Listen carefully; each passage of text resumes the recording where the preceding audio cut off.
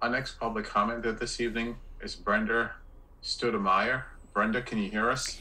Yes, I can. Thank you for this opportunity. My name is Brenda Staudenmaier. I work in the water industry in Madison, Wisconsin, protecting human health and the environment. I have a degree in environmental engineering with a focus on water. In 2017, myself, my children, and others filed a federal lawsuit against the U.S. EPA using the Toxic Substances Control Act because fluoride added to the public drinking water supply is an unreasonable risk to the developing brain. We are back in federal court June 7th of 2022. Science funded by the National Institutes of Health, published since 2017, finds fluoride at the levels purposely added to the public water supply is equally as toxic to the brain as lead. If a pregnant mother exposes their fetus to fluoride during pregnancy or through bottle feeding their baby using tap water, they can expect to see a reduction in IQ and an increase in ADHD in their children, similar to what we see with lead exposure.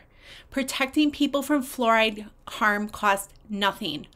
All we have to do is stop the program. You should know that fluoride in the U.S. drinking water is recognized as a water pollutant by the EPA, and fluoridation policy has been recognized as an environmental justice issue by civil rights leadership for over a decade.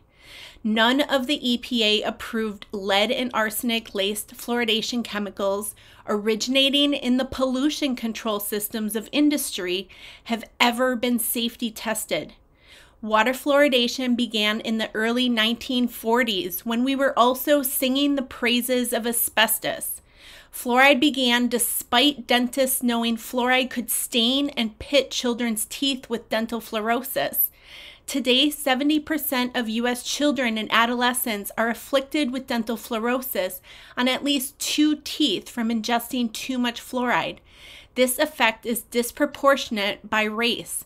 Yet the oral health report in December of 2021 shows that despite increases in public water fluoridation, dental visits, sealants, fluoride varnish applications, and significant financial training and program incentives, tooth decay persists, especially in minority populations who are most harmed by fluoride ingestion in ways other than stained teeth.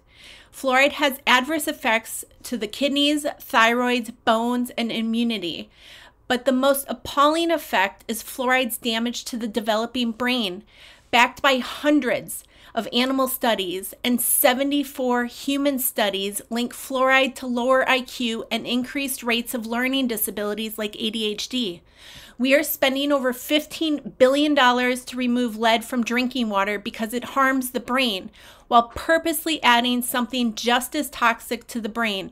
Fluoride is the most simple environmental justice problem to fix and requires no money. All we have to do is turn off the fluoride dosing pumps. Thank you very much for taking the time to listen to this concern. Thank you, Brenda. Our next